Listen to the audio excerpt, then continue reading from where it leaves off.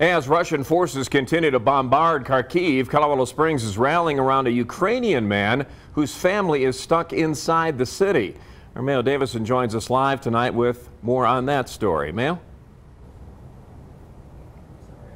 Ukrainian clarinetist Sergei Vasily moved to Colorado Springs years ago to play in the Colorado Springs Philharmonic.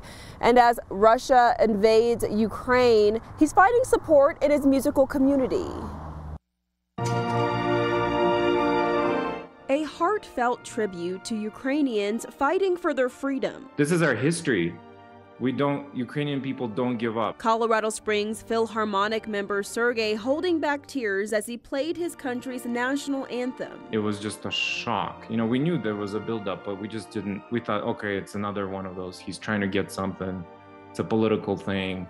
It would be unbelievable because we are brother nations. His family is stuck in Kharkiv. They've just been relentlessly attacking Kharkiv with tanks, with airplanes, with illegal cluster bombs, with vacuum bombs. Unable to get to safety. I've just been trying to talk to him as much as I can because I don't know when the last time is going to be. Stopping our interview to pick up a call from his father. У меня интервью на телевидении вот прямо сейчас. The moment spurring him to issue a call to action to the Colorado Springs community. Google, how can I help Ukraine? Donate to all the nonprofits.